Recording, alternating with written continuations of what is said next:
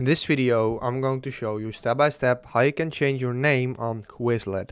So this is actually quite easy. What you want to do, you want to go to Quizlet.com and then log in. So this is how it will look like. You want to go to your profile picture at the top right, go to settings, and here you can see the information, profile picture, night mode, account type, and down here, change your username. You can only change your username once. So make sure you change it to the right username because you won't have another chance. So to confirm it's really you, please authenticate using your Google account.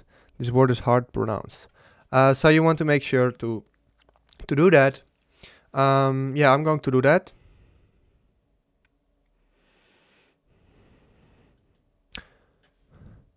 So now I've selected my account, and if I go down, you can see I can change my name now. So I can change this to Ryan Wilson, and then permanently change your username, and my username is taken.